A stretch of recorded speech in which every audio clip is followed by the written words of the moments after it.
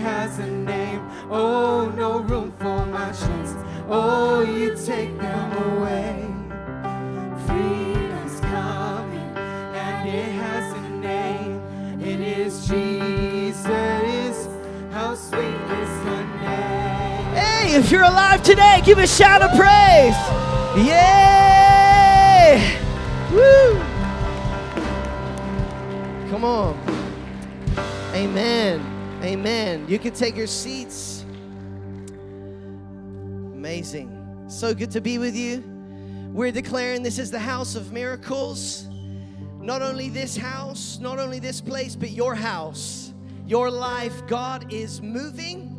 He's still speaking because He is alive today. And I'm so glad to be here on this hot summer day. How many of you like the heat? Not many of you? Come on, you're blessed. I'm telling you, my family lives in Bogota, Colombia, and it rains all the time. And I'm just saying, this is the blessing right here. We have a treat for you. We have such a treat in store for you. I'm so happy to have my family here in town. Pastors Jorge and Margarita Cataño. They are going to speak to us. Before I invite them up, my name is Luke. Along with my wife, Marcella, we are the pastors here at MCI Church in LA. And again, this is our dream, is to reach as many people as possible for Jesus. Our purpose is that we want to love God and love people, that we could win souls. And not only that, can I tell you something that's amazing? That we could make disciples. Have you read your Bible lately? Jesus came to do what? He made disciples so that you wouldn't do life alone. And that's why we're here together, not just for a Sunday service, but that we'd be able to do life together, grow together in our relationship with Jesus and also our relationship with others. And so if you are visiting us for the first time, hopefully you got one of these cards. It's our Connect card when you were walking in. If you didn't get one of these, we'd love for you to fill it out because we want to get to know you. We want to help you take next steps because, again, we believe that church is bigger than Sunday. It's doing life together in family. So if you need one of those, would you just wave your hand and one of our hosts would be glad to get that to you. Our hosts would have that to you. And I want to just remind you that we have next Sunday something really cool called Heart and Soul. Anybody been a part of Heart and Soul? They're going to just play a quick video as I talk about Heart and Soul.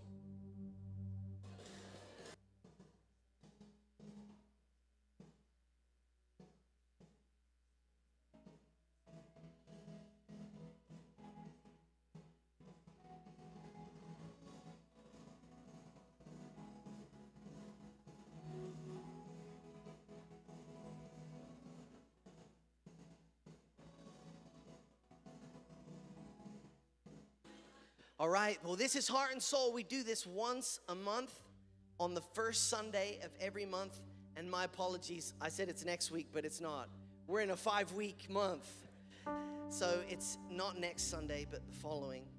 And we, along with my wife and some of our leaders, we just want to spend time with you. Eat some breakfast. We provide breakfast for you. And we talk about how you can take next steps. We have amazing things. And also it's a place where you can ask questions and get to know us. So make sure there's a Next Steps banner at your left, my right, at the back, and there's an iPad. You can sign up so that we can be ready for you. We'd love to have you. And finally, we're in something called Grow, this Grow campaign, and we are giving to grow because we want to grow this house because it's not just for us, it's for everybody else that's not here yet. We are building a house that we believe is going to touch thousands and thousands of lives. And so as you get you ready to even give today, would you think about the Grow campaign? But without further ado, I would like to invite up and honor our guests today, Pastor Jorge and Pastor Margarita. If you welcome them.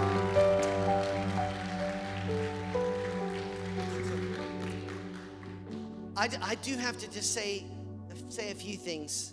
This is my beautiful sister-in-law, and she's obviously my wife's sister, and he's pretty good looking too. But you know what? They have changed my life. This couple, as I met them in 2007, they opened their home to me, and they allowed me to just recover. I grew up in church, and so, I needed to come under a couple and be with them, and they loved me, they discipled me, and they spoke into my life, and of course, they allowed me to marry the sister because she had to say yes. And so again, it's such a privilege to have you guys. I love you. Thank you for the ministry that they have in Bogota is touching nations, not only in Bogota, Colombia, but also in Russia. And they've been all over the world. Pastor Jorge is about to go to Korea. And so just so amazing. So one more time, can we just thank God for their lives? Bueno, qué privilegio poder estar. Yo tengo mi traductor personal. Well, it's a privilege to be here. I have my personal interpreter. Bueno, qué bendición And poder it's a estar en MCI Los Real Ángeles. blessing to be here in MCI Los Angeles. Muchos saludos de parte de MCI I bring Bogotá. warm greetings to you from MCI Un fuerte Bogota. aplauso al Señor. Yes, let's praise the Lord for that. El ministerio principal de MCI se encuentra en And Colombia. so the mother church of MCI is in Bogota. Y es increíble ver cómo al pasar de los años And it's amazing to see as the years have passed, se ha ido extendiendo a diferentes the church has naciones. been expanding to different nations. La semana antepasada estuvimos en Chile, Last week we were in Chile. en la MCI Chile, We were ministering in MCI una Chile. iglesia que ha crecido It's a mucho. church that has grown so Y much. cuando uno está en una MCI, And when you visit an MCI church, uno siente algo you especial. could feel something special. Siente que está en casa, You could feel that you're at home. siente también esa cobertura You de could nuestros feel pastores the César covering y Emma Claudia of our Castellanos. Pastor Cesar and Emma Claudia Y uno Castellanos. siente algo especial. And you could sense ¿Por qué no le something damos un special. fuerte aplauso al So come on, Señor give the Lord a mighty hand of praise for that. por MCI, For por MCI, esta iglesia? for this beautiful church, Sus pastores for you- también han sido your pastors. fieles al llamado. They have been faithful to their calling. Quiero contarles que Janet Marcela, And I want to share with you, hace Marcela, muchos años, many years ago, antes de casarse, before she got married, cuando estaba soltera, when she was single, hizo parte de mi equipo de she 12. was part of my team of 12. Quiero decirles que era la mejor de And mis 12. she was the best of my 12. Llamaba a los She would discípulos constantly call her el día antes disciples. de la célula, She would call them the day los before the visitaba, services. She would visit estaba them. pendiente de She was ellos. always looking Y after them. cuando ella conoció a Luke And when she met Luke y ya se casaron and then eventually y got ya ella married, tenía que empezar su vida, when she was starting her life, quiero decirles que me dolió que haya know, salido de mi it equipo was so painful when she had to leave porque era la mejor. because she was the best. Tienen la mejor pastora. So you have the best pastor. Y sé que ella los llama a muchos. And I know that she calls you all. El otro día la veía haciendo The other llamadas day I saw her, she was making phone calls. y me acordaba de eso, And I remembered de that. cómo ella siempre llamaba a las I remembered personas. how she called people Estaba all the time. pendiente. She was always Y looking sé que after el people. ministerio que el Señor les ha dado And I see the great ministry God has given es them. porque han sido It's fieles. a result of their Y faithfulness. sé que una nueva etapa viene para esta And I iglesia. know that a new stage is beginning ¿Y for saben this cuál church. es? And you know what that is? La etapa del aumento. It's the stage of increase. El Señor los va a aumentar en todo. God is going to give you an increase in Los all va a things. aumentar en He's going to crecimiento, cause you to increase in growth, en in finanzas, finances, en familia, in family. en tu trabajo. He's going to bring in increase in your job. No nos va a aumentar de peso. You're not going to increase Ese any aumento weight. sí no, Señor. There's no increase of Queremos weight. el aumento en las otras We want áreas. all other kinds of increase. Pero el Señor va a traer aumento a tu But vida. I believe God will bring increase into En your life. aquellas áreas donde tú sentías que In eras the- poco, In the areas where you thought you were little, donde no veías respuesta, where you were not seeing ni el results, resultado, where you were not seeing va a venir success, un incremento. God is going to bring an increase. Van a ascenderte en tu trabajo, You're going to get promoted in in your job. vas a tener más You're discípulos, going to have more tu disciples. célula va a Your crecer cell is going to grow bigger. y Dios te va a visitar con el aumento And God is going to visit you with increase en lo que resta de este año. in the course of this year. Y a mí me impacta la vida de Noé, And you know, there's a character called Noah in the porque Bible. la Biblia describe a Noé And it impresses me because the Bible describes Noah como un hombre justo. as a righteous man. Dice Génesis capítulo The 6, Bible tells us in Genesis chapter 6 versículo 8 y and 9. in verses 8 and 9. Pero Noé contaba con el favor del It says, Señor. but Noah found grace in the eyes of the Lord. Esta era la historia de Noé. This is the genealogy of Noah. Noé era un hombre justo, Noah was a just man, honrado entre su gente. perfect in his generation. Siempre anduvo fielmente con Noah Dios. walked with God. Dice la The Biblia Bible tells que us es mejor la buena fama that he had a good reputation. que el buen ungüento. He had a better reputation than good oil. Y en eso se resumió la vida de And Noé. that basically summarizes the life of Tenía Noah. el favor de He was Dios. a man who had God's favor. Era justo. He was a just man. Era honrado. He was a man of honor. Era fiel. He was a faithful man. Por eso la Biblia habla de Noé, And that's why the Bible speaks of que él Noah. tuvo las recompensas de Dios sobre su And the vida, Bible shows us that he received great rewards porque from era God. una persona justa. Why? Because he was just. Tú vas a declarar sobre tu vida Now, I want you to speak over que your el life favor de Dios va a estar sobre ti, that God's grace is going to be upon como you, estuvo sobre la vida de just as Noé. it was on Noah. Pero para eso But for that to happen, necesitas ser honrado, you need to be a man or a woman of honor. necesitas ser You fiel, need to be faithful. necesitas ser justo, You need to be righteous. y eso hará que las recompensas And as a result of that, del justo God's rewards vengan sobre tu will come vida. upon your life. A veces decimos, Señor, yo quiero You know, recompensa, sometimes we say, Lord, I want your rewards. yo quiero tu I bendición sobre want mí, your blessing on my life. pero a veces no queremos cumplir But sometimes con los requisitos que Dios nos pide we don't want to do what God expects on our behalf para recibir esa so that we could recompensa. receive his reward. Y vemos que la Biblia dice que Noé era And justo. so the Bible tells us that he was a just man. ¿Qué significaba ser justo? What did it mean that he was a just Que man? vivía según la ley de It Dios. meant that he lived in accordance to the law of God. En los tiempos de Noé, Back in the days of Noah, alrededor de él había una cultura mala, all around him, he was surrounded by an evil culture. pecaminosa, There was so much sin. con costumbres There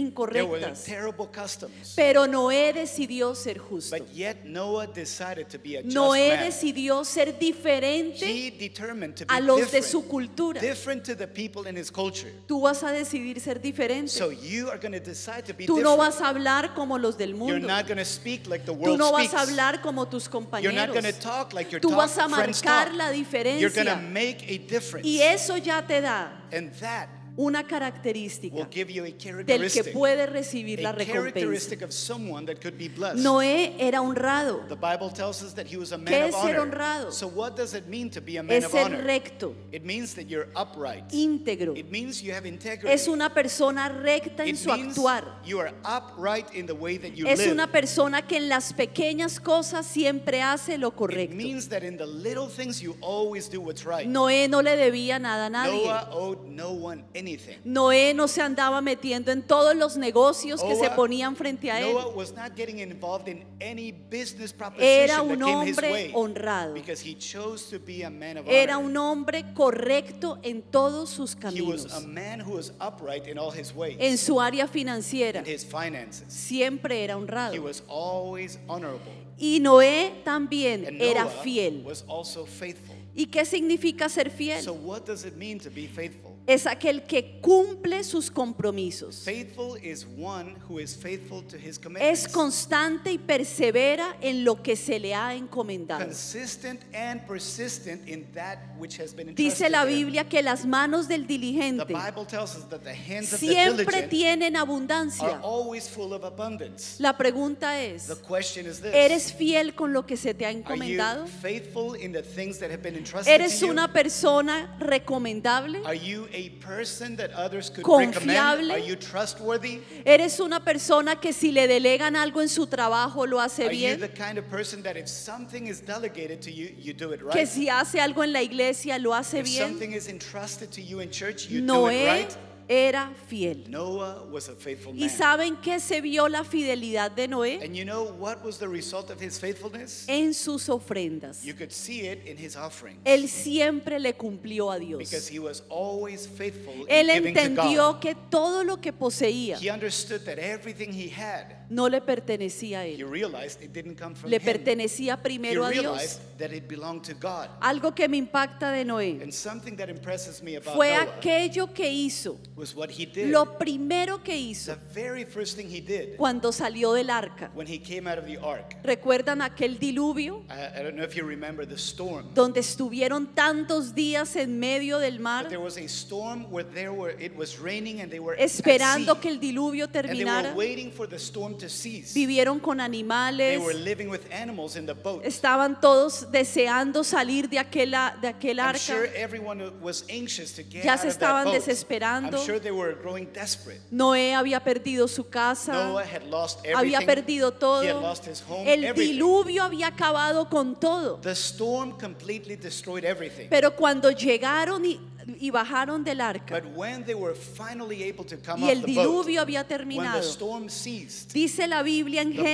Génesis 8:20 tells us in Genesis 6:8 que Noé that Noah construyó un altar built an altar to God. y sobre ese altar And on that altar, ofreció holocausto al he Señor. offered sacrifices to the Y Lord. dice que cuando el Señor percibió el And the grato Bible aroma tells us that when the Lord perceived that great scent de la ofrenda de Noé, that came from Noah's offering, se dijo a sí he mismo: said unto himself, aunque tuve intenciones though I had the de intention destruir al hombre, of destroying man, no lo volveré a hacer. yet I will never destroy man ¿Y again. sabe por qué dijo eso And do Noé? you know why he said Dios, that? perdón, Do you know why God said that? por la ofrenda que Noé Because of estaba the entregando. offering that Noah offered him. Miren el poder de una You ofrenda. see, there is power when we give Cuando offerings. tú das una ofrenda, When you give an offering, tú estás cumpliendo con un acto espiritual you are fulfilling an important spiritual act, que está en la Biblia. which is found in the Esto no Bible. es algo de This hombres is not something of a man. ni de un pastor. This is not something of a pastor. Por supuesto que todas las Of ofrendas course, all offerings, se invierten en la casa del yes, Señor, they are invested in the house así of the como Lord. ustedes pueden verlo.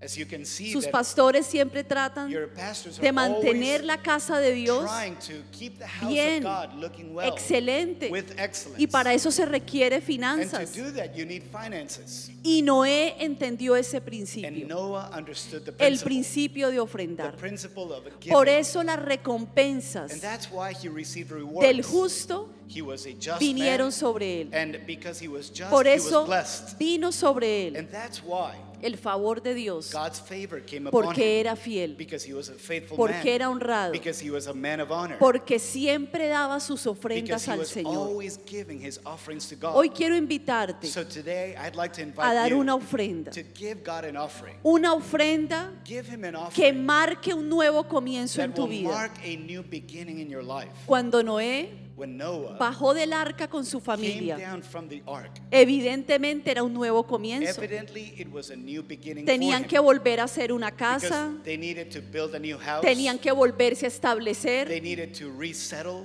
buscar una nueva they tierra. needed to find a new place. Pero él entendió But he understood que esa ofrenda that his offering iba a liberar la tierra, was going to free the land, iba a traer and that productividad it would bring productivity, e iba a marcar un nuevo and that it comienzo. would mark a new beginning for Hoy him. vas a dar una So ofrenda today I que encourage you, marque un nuevo give comienzo God an offering that will mark a new en beginning tu familia, in your family, en tu casa, in your household, en tus in your finanzas, finances, en tu llamado. in your calling. La ofrenda de hoy Today's offering se llamará will be called la ofrenda del nuevo the comienzo, offering of a new beginning. así como lo fue para Noé. Just as it was a new Y beginning for luego Noah. vemos que Noé, And then we see that Noah, dice la the palabra, Bible tells us, prosperó, he prospered, aumentó. he increased. Es como si el diluvio no hubiera ocurrido, It's as if there had never been a storm, pero una ofrenda but an offering, marcó y determinó it todo. completely marked a new beginning for him. Quiero que ahí donde estás So, tomes tu right where sobre. you are, I encourage you Si to me take pueden an envelope, alcanzar un sobre, and if I can have an envelope que here, yo también voy a dar mi I'm ofrenda. also going to give my offering.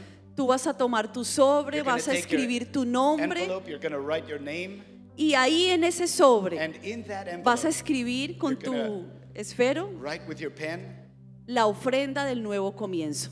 it's an offering for a new Lo vas a beginning. hacer como un acto de And fe. you write it there as an act La of Biblia faith. dice, escribe la visión The y Bible declárala. says to write down the vision A veces and tenemos que declare it. escribir Sometimes we have to write it down. y eso tiene un poder And espiritual. that is spiritual power. Y quiero que allí donde And estás, so right where you are, prepares esa go ofrenda, ahead and prepare your offering. escribas ahí tu información Write down your details. y vas a decirle, Señor, And you're going to say to him, Lord, yo quiero ese nuevo comienzo en mi I vida, want a new beginning in así my life. como lo tuvo Noé cuando dio esa ofrenda. Just as Noah had a new beginning in Tal his vez life. era el peor momento de su vida, Perhaps he was going through the worst season of his pero life. una ofrenda lo cambió todo. But yet an offering changed everything. Quiero que levantes allí tu ofrenda So donde estás. lift your offering up when you're ready. Quiero orar por I ella, want to pray for you and your offering. bendecirla, I want to bless you and declarar your offering. And I want to declare que las recompensas del justo that visitarán the tu vida, rewards of a just man will come visitarán upon tu casa, you. God's blessing will visit visitarán tus you. hijos. God's blessing will be upon Y your esta children. ofrenda And this offering, marcará un nuevo it will comienzo mark a new beginning en medio de la adversidad, in the midst of adversity, en medio de la nada. in the midst of hardship. Una sola It ofrenda was through an offering, marcará lo que tú estás and buscando. God used it to make a Gracias, difference. Señor, Thank you, por Lord, estas ofrendas, for their offerings. por estos Thank diezmos, you for their tithes. por estos pactos, Thank you for their porque offerings. hoy, Señor, Today, Lord, tú los I visitas pray that you con visit them milagros, with miracles. tú los I visitas pray that you con visit them aumento, with an increase. tú los I visitas pray that con you visit them recompensa. with Y rewards. así como lo hiciste con Noé, And just as you did with lo harás Noah, con ellos, I pray Señor, that you en bless el nombre them de in the name Jesús. of Jesus. Amén y amén. Amen. ¿Cuántos dicen amén? Amen. Come on, can you Amén. shout ¿Pueden amen? ofrendar? Go ahead. Amén. Amén.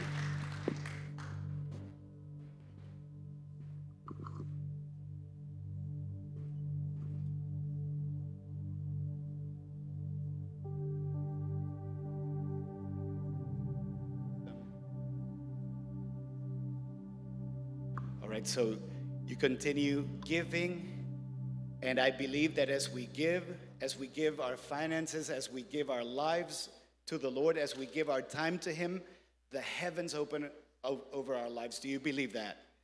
Amen. All right. Well, it's such a blessing. While you continue giving, I just want to say it really is an honor, a blessing, a privilege to be here with MCI Los Angeles today. It's beautiful to visit family all over the world and to see that the God that is moving in Colombia is the same God moving in the United States, moving in California, moving with power all over the nations.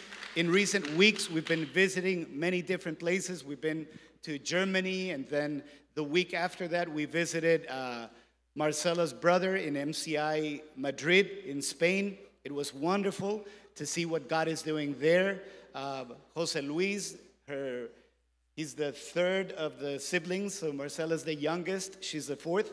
Jose Luis is the third. My wife is the second, the prettiest one in the family, by the way. Well, she looks like Marcela, so I guess Marcela is also very pretty. And it was wonderful to be there and to see that Jose Luis, who was the most difficult in the family, to see him serving the Lord, walking with God, being a friend of God. How many of you believe that if we become friends of God, God could transform absolutely everything in our lives? And so it was wonderful to see them in Madrid having lots of fruit. They say that Madrid is like the graveyard of all ministries. Well, I believe that that is a lie. All things are possible to those who believe. All things are possible to those that are friends of Jesus, that walk with Jesus, that have the heart of Jesus. And I'm seeing the same thing right here in MCA Los Angeles. Come on, let's give the Lord a mighty hand of praise for Pastor Luke, Marcela, their kids, Benjamin, Lucas, and the baby that's on the way. Today we're going to find out if it's a boy or a girl. I just want to know, how many of you are for Team Girl? All right, and how many of you are for Team Boy? Okay, how many of you want to see a third boy in the family? All right, it's probably time for a girl. Yeah, and so I'm blessed to have a boy and a girl, so I have both teams in my house. I have Vanessa, she's upstairs, she's helping with the kids, she's 12. We also have Christopher, and he's 6 years old, and he thinks he's the boss at home, and I'm kind of starting to believe that he is the boss of our home. Has a lot of authority, has a great calling on his life, and I'm really blessed to be married to Margarita. She's a wonderful woman of God who's helping me so much. She really straightened me out big time, and it was supernatural because it was the hand of Jesus on one hand and then the hand of Margarita on the other end of it, and so I'm really, really blessed. But I want to introduce my message with a very special scripture that is found in Psalm chapter 16 and verse 11. I think it might show up on the screens, but listen to what it says. It says, "You will show me the path of life." This is David speaking, and he's talking to God, and he says, "You will show me the path of life." And then he said, "In your presence is fullness of joy." Come on, can anyone smile in this place? He's saying, in your presence is fullness of joy. At your right hand are pleasures forevermore. This is amazing. This is a scripture. It's David talking about the things that God has done in his life. And he's saying, in your presence, there is fullness of joy. There is pleasures, and it is forever and more. It's not just temporary. It's not for a moment. It's not when everything is going well. It's not only for when I'm being well paid for my job and I have a great salary. It's also when you're going through a difficult season, when you have been laid off, when you're going through a pandemic, when you're going through the fire, when you're going through the waters. There is fullness of joy in the presence of God. There is pleasure, and it is forever and more. And if you believe it, give the Lord a mighty shout of praise. Amen. Please say, God has the best for me. Come on, say it if you believe it. God has the best for me. The name of my message is God has the best for you. Can you turn to the person next to you and tell them, God has the best for you? That's right. Yeah, I'll let you take your time because I understand that there's Spanish, English, Brazilian. I think you all need to train and start learning Spanish because we're going to be speaking Spanish in heaven. Hallelujah. Now, maybe a little bit of Portuguese. It sounds kind of fun. But Americans are such wonderful people and sing beautifully, so maybe a little combo of the whole thing. Anyways, I want to share a little bit of my story as an introduction because I was a very religious member of a church for 3 years. I came to the Lord when I was very young. And I came not because I was seeking God. It's just that I ended up showing up at church on a Sunday because I had just returned to Colombia after living here in the United States for 5 years, and we basically failed at conquering the American dream. Now, please don't get me wrong. We were loaded with money because my father was involved in the wrong kind of business. It's a popular business that originated in Colombia, very well known for, it's like a powder for people's noses. And it's not makeup, people kind of sniff the powder. And it's not very good for your health. Basically, he made a ton of money, but yet we had lots of money, but we were very empty in our hearts. Because when you're not walking with God, when you're doing the wrong thing, when you're hurting other people, maybe you make a lot of money as a result of it, but you feel very empty on the inside, and you also have lots of problems with the law, with the police. And so basically, my family had to escape a terrible situation. Many of my family members ended up in prison as a result of the business that my father was involved in. And so that was my father's side of the family. But meanwhile, my mother's side of the family in Colombia, while I was in the United States, they all came to Jesus. And when I came back, the best way to see everyone after not seeing anyone for 5 years was by attending church, because everyone was there anyways. And so I showed up at church. That was December 2nd, 1990. And I remember I walked in. I had no idea what I was walking into. Basically, I had no interest in being there. I thought, I'm just going to come, and it's going to be a great way to see my family, whom I have not seen for years.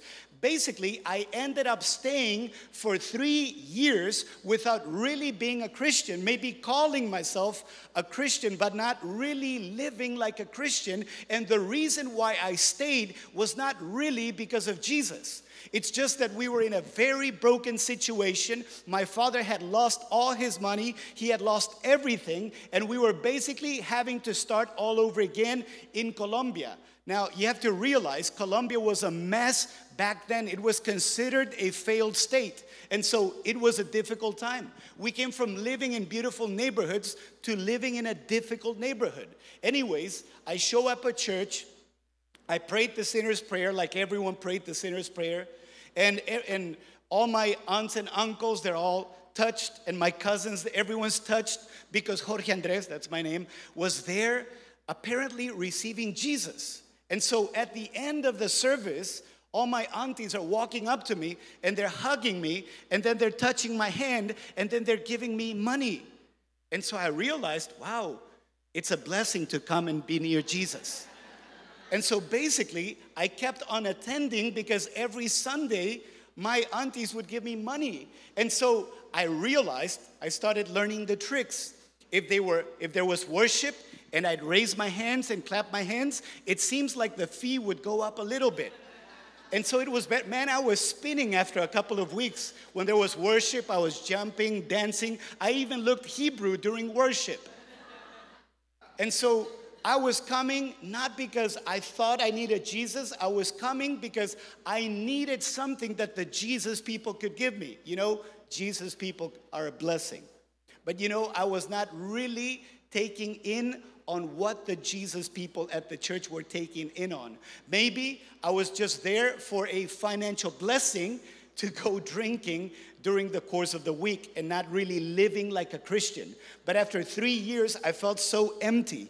I felt so empty in my heart. I was faithful in attending every Sunday. I never missed a Sunday. But you know what? I was empty in my heart. I was not experiencing the best that God had for me. I was not experiencing what we just read in Psalm 16 and verse 11, because I had not acquainted myself with God from the bottom of my heart. He could not show me the path of life. Because I was not walking with God, I was not experiencing fullness of joy. You know, I could go clubbing and partying on Friday. I could get drunk and maybe laugh and apparently have a good time. But in the morning, I woke up emptier than I was before going partying. And then the day after, I'd wake up emptier and emptier.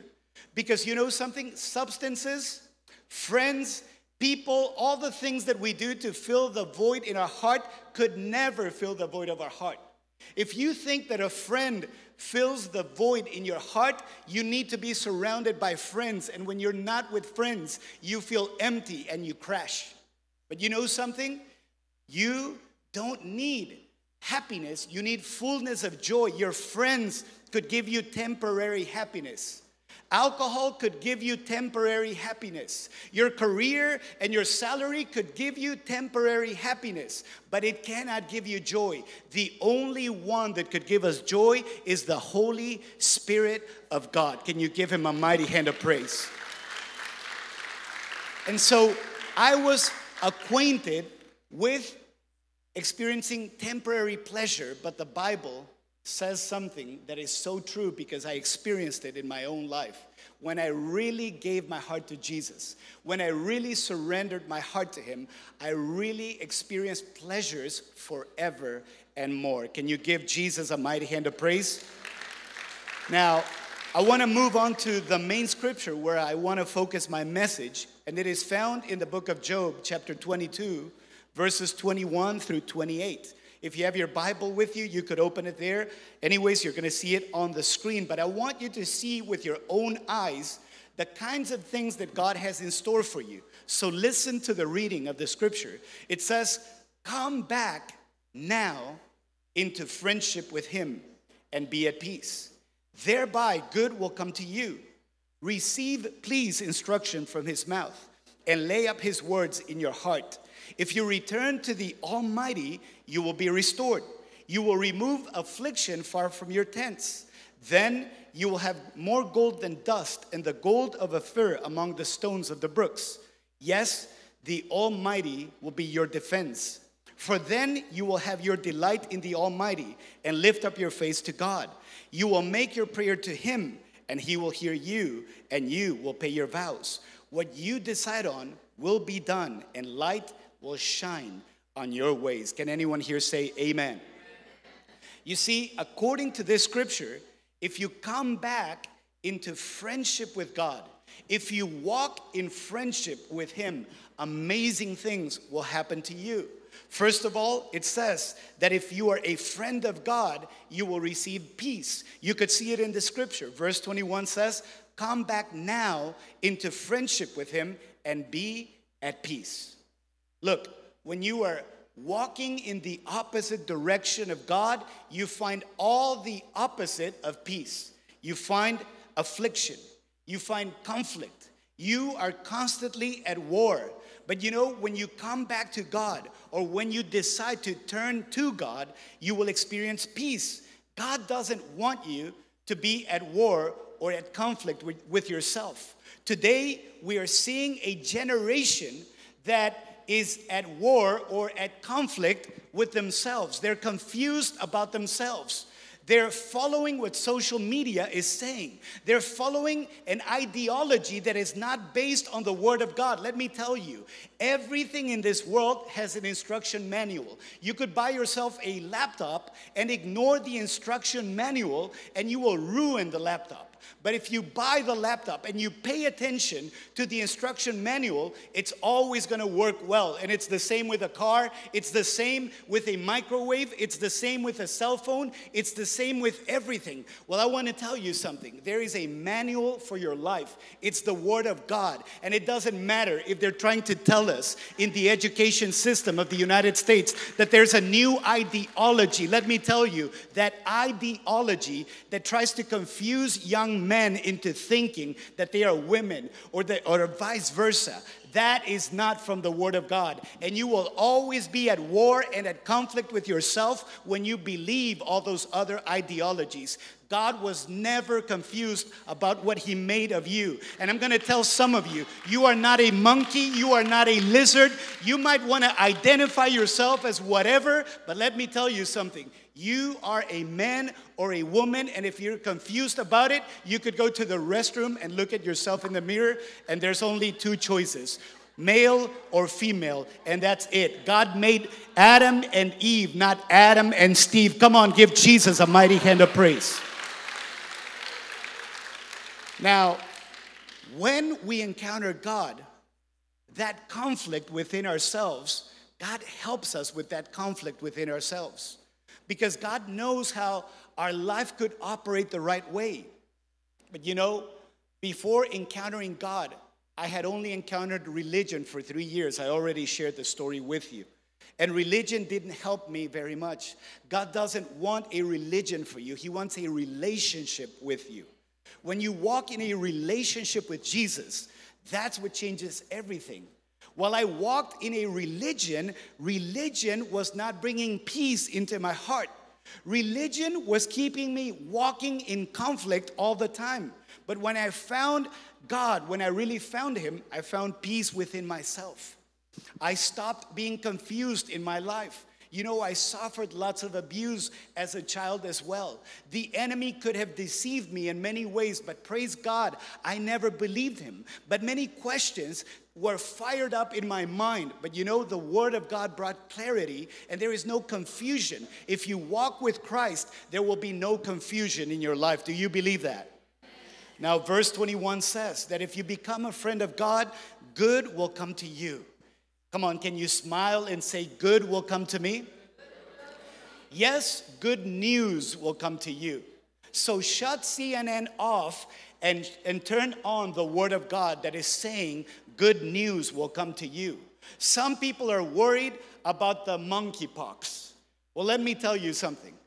If you're still alive after COVID-19, don't you worry about monkeypox. The people that need to be worried about monkeypox, maybe if they change their lifestyle a little bit and walk in accordance to the Word of God, they're not going to need to worry about no monkeypox. Come on, it's getting quiet as a church in here. Come on, come on, are you listening to the Word of God? You will not be afraid of bad news. You will not be afraid of what the World Health Organization says. God's favor will be upon your life. You will come out of curse and you will step into blessing if you walk with God. If you become a friend of God, your life will be restored. You could see it with your own eyes in verse 23. It says, if you return to the Almighty, you will be restored. Restoration. You know, God is an expert at bringing restoration. To restore something is to bring it back to its original design. And maybe your design has been messed up because of all the things that you've been listening to, because of all the things that you did wrong in your life, because of all the mistakes that you made, because of mistakes that you made under the influence of a substance or a bad friend. But let me tell you something. I remember back in 1992, it was November 20th, April 1992. It was the first time I ever visited England. I have since visited England many times, once or twice every year, because we minister there a lot. But on my first trip to England, we stayed for a month, and we did all the tourist things that you could do in England. And one of them is that we visited Windsor Castle. Now, that is the castle where Queen Elizabeth II lives. It's a beautiful castle. It's amazing. And so it was open for tours. And so we decided to take the tour of the castle. The Queen was not in the house, and when she was not in the house, they would open it up and allow people to have a tour of the castle. And so it was amazing to see beautiful spaces, lots of art, beautiful furniture, just beautiful wherever you'd look. And then, you know, it was great. It was a wonderful experience. I'm sure that Queen wanted to have coffee with me, but she didn't know I was in town. She didn't know I was visiting. She missed out. Anyways, a few months later, I'm back in Colombia, and I'm watching the news. It was Friday, November 20th, 1992, and there was a huge fire in a castle, and then it said, Windsor Castle on fire. In my mind, I thought, oh, how sad. That was such a beautiful castle. Anyways, a few years passed, and I had gone back every year, but there was a particular year where I went with my wife, and we stayed in a hotel across the street from it. And she wanted to go and see the castle. And I said, nah, it's not worth it. There was a fire. I'm sure it's a mess inside. And someone overheard me saying that to her and said, oh no, actually you should take her. It's amazing. They did an amazing work of restoration in it. So we went and visited.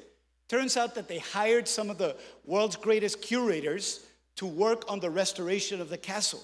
And as I walked in and did the tour with my wife, I was so shocked and impressed. Everything looked exactly the same as I had seen before, or even better. And you know, it made me think about the work of God, who is the greatest curator in history. He is an expert at restoring masterpieces. And I'm going to tell you something. Every one of you are masterpieces in the hands of God. But some of you feel the opposite of a masterpiece because of all the chaos that the enemy has brought into your life, because you've been running away from God, because you've been living your life the opposite of what God would like for your life. You've been running around with the wrong friends. You've been emotionally involved with the wrong people. You've mishandled your life, your finances, your time. God is bringing you into His house, MCI Los Angeles so that you could become friends of people that are wanting to live their lives for Jesus, who are friends of God. And you know something? When you hang around with athletes, you become an athlete. When you hang around with fools, you become a fool. When you walk around with friends of God, you also become a friend of God. If you want to become a friend of God, give Jesus a mighty hand of praise. Now, the Bible also says that if you become a friend of God, affliction will come to an end in your life. That is found in verse 23. It says, He will remove affliction far from your tents. Affliction far from your house. Affliction far from wherever you are. It will be far away from your workplace. It will be far away from your church. It will be far away from your family. Now, think of affliction. What could bring affliction to a person's life? The affliction of sickness will leave you. Infirmity causes people to feel afflicted. Well, He is an expert at healing diseases. Even if they are terminal diseases, He could heal you of any disease that is in your body. He could cleanse you. He could give you a new heart. He could give you a new body part. Maybe the doctors have let you down and said there's nothing they can do for you. But let me tell you, when doctors can't do anything, the doctor of doctors, Jesus Christ, who gave His life on the cross for us, He could give you whatever part you need in your body, and He could restore your life. He will remove the affliction of debt from your life. You see, a lot of people in modern culture, they don't realize that they are slaves. They are slaves of debt. They are slaves of work. They have no time for their wife. They have no time for their children because they're working 1 job, 2 jobs, 3 jobs. They're working all the time. Let me tell you, this is not about the amount of money that you make in your salary. This is about Jesus Christ, the Son of God, removing the curse of affliction from your life.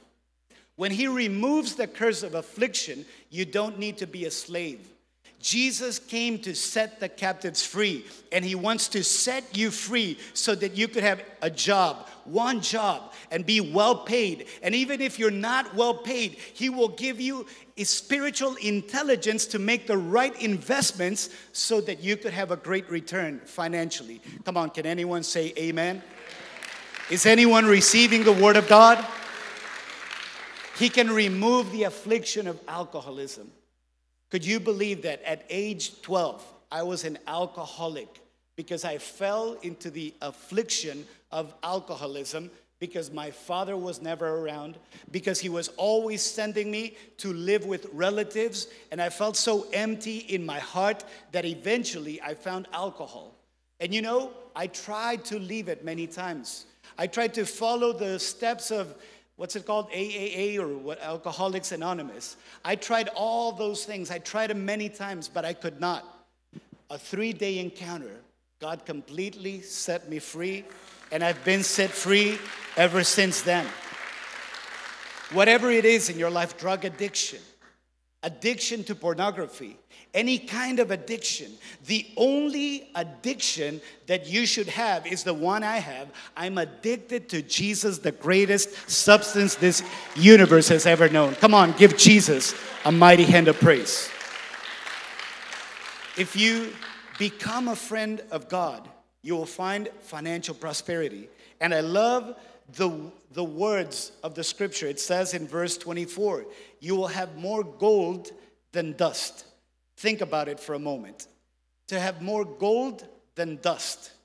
If you go to the places, to the gold mines, back in the day, I don't know how it is today, but I remember seeing documentaries of people digging out a bunch of dirt, and they put them in like shakers or shifters, and they're like shifting, I guess, and a lot of dirt is coming out. And so there's a lot of dirt, tons of dirt, to just receive little sparkles of dust. But what is God saying? If you walk with me, if you allow me to speak wisdom into your ear, if you listen to my instruction, if you do what is right in my sight, I'm going to lead you to the right deals. I'm going to lead you to the right clients. If you're in real estate, he's going to lead you to the right buyers. If you're in retail, he's going to connect you with the right people. You don't need to lie to anyone. You don't need to scam anyone. You don't need to do any of those things. You don't need to cheat in order to prosper or to get ahead. You could get ahead in life if you do what is right. If you follow Jesus, the Son of God, you will have more gold than dust. Meaning that you only wipe a little bit of dust and you find lots of gold. Yes, even in the most humble job, God could bless you. If you're honest, if you're faithful, if you are persistent, if you have excellence in your heart. You know, a lot of Christians, they're not good workers because they feel like they are underpaid. Well, let me tell you something. How about if your job, your schedule is from 8 to 5, how about if you show up at 8 on the dot or even earlier? How about if you are excellent at your job? How about if you are trustworthy and you will be promoted? But when you're cheating, showing up late, being lazy, showing up dressed like a bomb. Don't show up dressed like a bomb. There's people that get offended because the police pulls them over and they're looking terrible. And you know, some people, whether white or black or yellow or whatever, their behavior, their demeanor, well, they're attracting disrespect. You want to be respected by others? Treat yourself with a little respect. Come on, can anyone say amen? You know why? Because when you are a friend of Jesus, you become an ambassador of Jesus. That means that Jesus is cool. You know, when they came for Jesus, they took his robe and they actually cast lots to see who would end up taking his robe. That means that Jesus, he knew how to dress. He was cool. Have you ever seen someone not cool being followed by multitudes? Well, I'm telling you, Jesus was the definition of cool. Wherever he showed up, when he was at a house, the house was packed. Well, let me tell you something. You're going to dress cool. You're going to look cool. You're going to talk cool. Because if you're a friend of Jesus, you become cool. Come on, get excited with the Word of God. If you're religious, that's another story. You know, religious is synonymous of fastidious, annoying, boring, stupid, rude, nasty. But this is what the culture today is telling us. That if you're nasty, if you're rude, if you dress like a chump, if you're mean to people, then you're cool. You're not cool, you're stupid. You're going to end up in prison. But when you're really cool, that means you go about your business doing what's good for others. Doing what Jesus would do, helping people to save their marriage, helping people in their job, helping people to live a better life. If you're a friend of Jesus, give Jesus a mighty hand of praise. Come on, give Jesus a mighty hand of praise. He will give you more gold than dust. But you know, when people are surrounded by scarcity, they end up doing crazy things. They end up committing crime. They end up cheating in whatever it is that they do, cheating at work, lying to their boss. You don't need to do that. You just need to do what is right. You just need to set the right example wherever it is that you work, in whatever it is that you do. If you become a friend of God, he will become your advocate. In other words, he will become your lawyer. He will become your defense. That's what verse 25 says. The Almighty will be your defense. I don't know if any of you have ever had legal problems. Raise your hand if you've had legal problems before.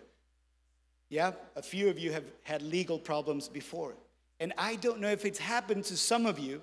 When you have legal problems, you go and hire yourself an attorney, a lawyer, someone to help you, and they're usually very expensive. You end up giving them all your money, and at the end of the case, you lost all your money because they got you into more trouble, and then you are declared guilty, and you are charged as guilty. Have you ever seen that happen, or has it ever happened to you? But you know something? Jesus, the Almighty, He wants to be your defense.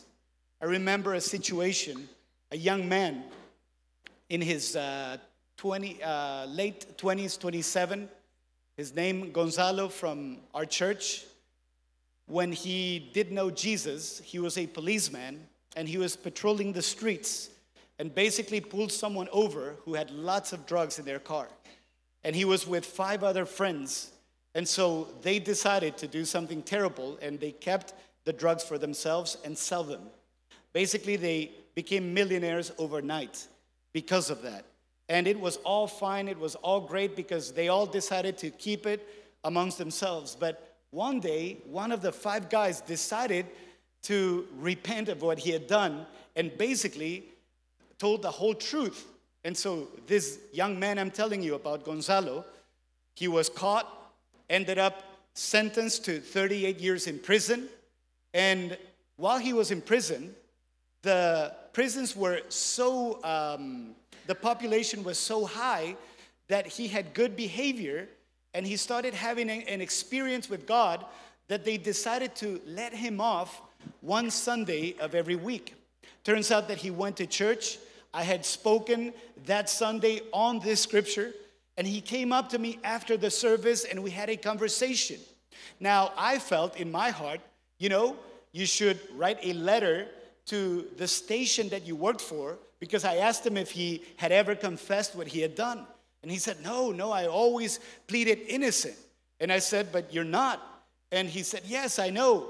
And I said, well, and where did that get you, pleading innocent? He said, well, 38 years in prison.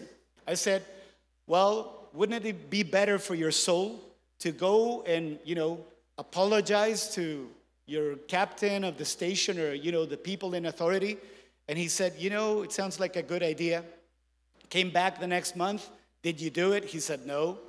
And then the next month, I asked him. He said, yes, I did it. And he said, Pastor, I actually did it. It turns out that I'm not here just for today. He said, I'm here because I'm free, because it turns out that the captain of the police station sent the letter to the judge. The judge needed to make a decision to let some prisoners go because it was overpopulated. And he received the letter from the police captain for the station that I worked for. And he said, even though you've been charged for 38 years, you're free to go. Your sentence is completely cleared. Let me tell you something. The Almighty will be your defense in the situation that you're going through. Maybe your home is broken and your wife doesn't believe a word you say. You have the Almighty as your defense. Maybe your parents don't believe you, people don't believe you, but if Jesus believes you, if you are able to come before Him, broken before Him, asking Him to forgive you, asking Him to change you, He will change you, He will help you, He will become your advocate, and He will set you free and deliver you from your affliction. Can you give Jesus a mighty hand of praise? Now, I am concluding, and perhaps if we can have the wonderful worship team come and help me as I come to the conclusion of this message, I want to say something to you. If you're a friend of Jesus, your prayers will be heard. I don't know if it's ever happened to you that you've prayed prayers and you felt like you've had no answer, but the Word of God is saying you will make your prayer to Him and He will hear you. He will. He listens to His friends. If you're not His friend, He's not obliged to listen. But because you and I are making a decision today to become friends of God, He is promising us, He's giving us His word. If you come back into friendship with me, if you pray to me, your prayers will be heard. So how about if you stand to your feet right where you are? How about if you lift your hands up to heaven in the presence of God, thinking about the scripture that I said in the beginning of my message, where I mentioned Psalm 16. It says, you will show me the path of life. In your presence is fullness of joy. How about if you smile and lift your hands up toward heaven? God is about to open prison doors. Yes, you might not be in prison right now, but in a certain way, you've walked about life feeling as if you were in prison. And today, the Almighty God, who promises to be your defense, He's here to help you, to open the floodgates of heaven in your favor, to set you free and to break chains in your life. All you have to do is turn to Jesus. All you have to do is pray a little prayer to Him, to just lift up your voice and call out on the name of the Lord, and you will be saved. So with your own voice, with your own words, how about if you start calling on the name of Jesus and telling Him, Lord Jesus, I want to be your friend. I need you in my life. I need you to help me. I need you to help me in my walk. Maybe some of you here, you've been in church for a while. Some of you have been in church all your life, but you've experienced what religion can give you. It gives you a nice little fix here and there. It makes you feel good from time to time. It clears your conscience from time to time, but it doesn't give you real joy. It doesn't give you fullness of joy. It doesn't give you pleasures forever. It's just temporary. Alcohol gives you temporary pleasure. The wrong kind of relationship could give you temporary pleasure, but a lifetime of pain and sorrow. How about if you turn to Jesus? How about if you look at His face right now? How about if you close your eyes and look at Jesus? He's here in His place. And if anyone calls out on the name of the Lord, will be saved. Lift your hands up. The light of God will shine on your ways. That's what the Word of God says. He's saying, if you become my friend, my light will shine on your ways. Listen, if you're not His friend, His light doesn't have to shine on your ways. But when you're His friend and your ways are pleasant to Him, His light will shine on your ways. You will shine at your workplace. You will shine at your study place, at your school. You will shine at whatever it is that you do. If you're in sports, you will shine. You will shine in your family. Yes, God has made me shine compared to my brothers, my brother and sister. And then they also follow Jesus. And now the light of Jesus is shining on their ways. Forget about the person next to you. God is talking to you. Some people want to distract you. Don't let Him distract you. God is speaking to you. He's speaking to you. He's speaking to you. So let Him speak to you and minister to you and change you and set you free and break the chains in your life, and let His light shine in your ways. I'd like to ask you to invite Jesus into your life by welcoming Him and allowing Him to sit in the throne of your heart. Don't let anyone distract you. This is a moment for you, and it's between you and God, not between you and the person next to you. So don't be distracted by anything or by anyone. This is a moment that could change everything in your life. You didn't come here for religion. You came to encounter Jesus, the Son of the living God. And if the Son of the living God lives in your heart, the beautiful things that I just mentioned that come from His Word will be His promise to you. His light will shine in your ways. So repeat after me. Say, dear Lord Jesus, I know that I am a sinner, and I repent of my sins. Lord, I ask you to please forgive all my sins. I believe in you. I believe that you died on the cross for me. And today, I want to receive you in my heart. I declare that you are the Lord and Savior of my life. And I pray that you please write my name in the book of life and don't ever erase it. Lord, I ask that you do this in the name of Jesus. And everyone said, amen. Come on now, start worshiping God. Yes, praise the Lord. Praise Jesus. And now lift your hands in the presence of God and worship the Lord. For what you do. We are here for you. Come and do what you do. Set our hearts on you. Come and do what you do. 'Cause we need to move. Lord, we need to move. Fullness and joy. We need to move. We need to move. Bodies are still being raised. Giants are still being slain. God, we believe. Yes, we can see that wonders are still what you do. We are here for you. Come and do what you do. We are here for you. Come and do what you do. Set our hearts on you.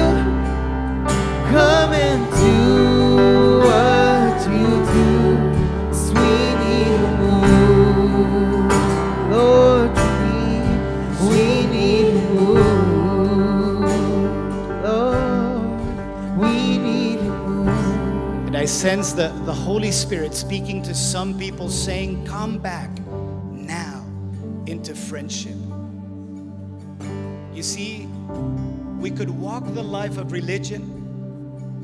We could see a world that is hurting, people getting lost, culture changing, going in the wrong direction, and lots of people who know God, who know of the things of God, who are close to the things of God, who have knowledge of God, but are so far away from God. God is saying, come back now. This is the time. This is the day. This is the hour of your calling. It's not tomorrow. You don't know if you have tomorrow. This is the moment that God has given you. He's giving it to you right now. If you want to respond to the call, whether you are new for the first time, whether you've been away from God, whether you've been living the religious life, I want to call you, invite you to come to this altar and surrender your life to Jesus Christ, the Son of the living God. Forget about anyone around you. This is you and God. He wants to change you, and it starts now by coming back now into friendship with Him.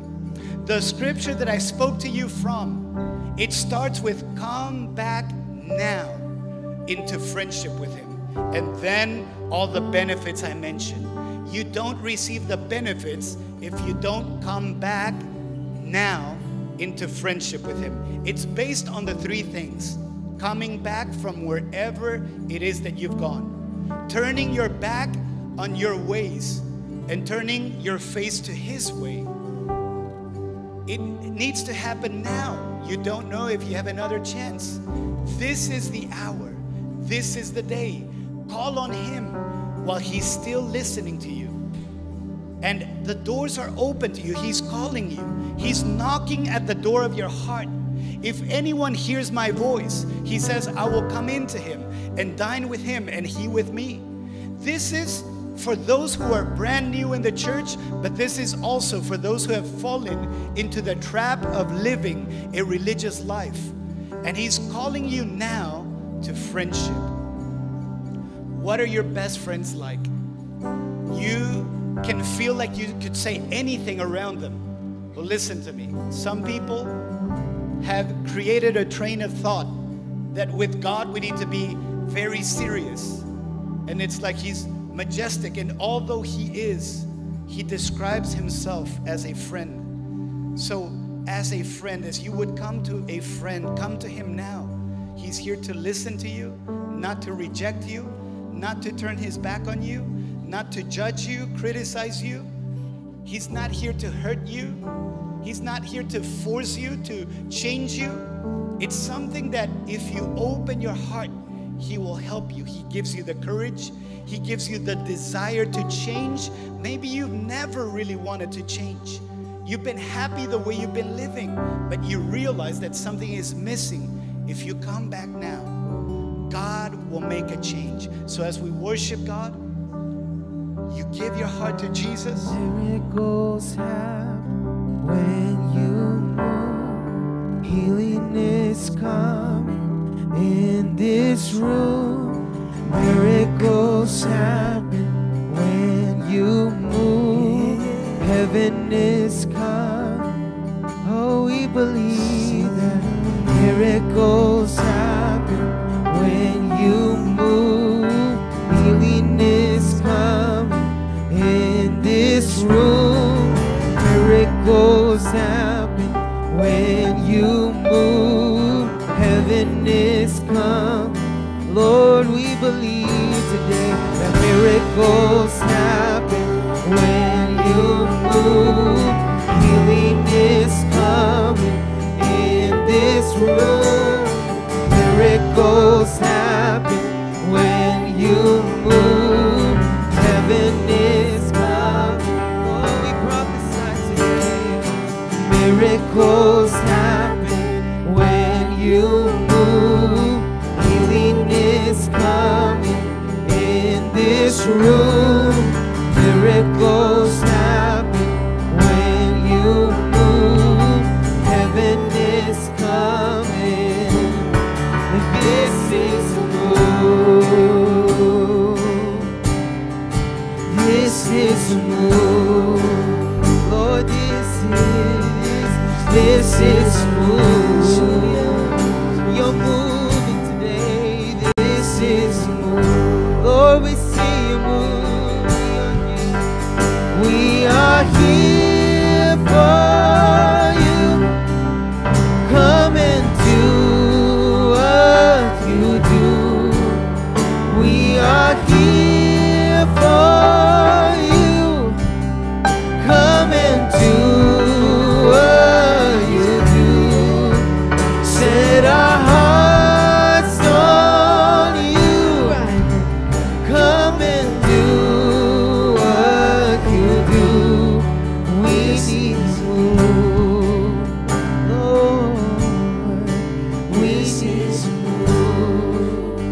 Oh, friends, to move. This is a move. This is a move. We are here for you. Come and do what you do. We are here for you. Come and do what you do. Set our hearts on you. Come and do what you do. 'Cause we need to move. We need to move. We thank you so much, Father, for what you're doing in this place. Thank you for this word that we received today. Lord, I just pray that it would transform us, that we would leave this place changed, so we guard what you gave us today. And I bless your church, every single person here, every family represented, Lord, that your hand be upon them, that your face shine upon them, and your favor go with them. Lord, we thank you so much for what you're doing in this house. We pray, God, that you would increase your presence and what you're doing.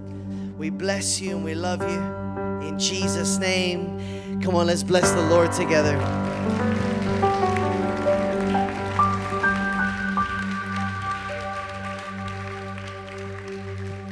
I have one final announcement as you go. This Thursday night, instead of connect groups, what we're going to be doing is actually a night to come back to God.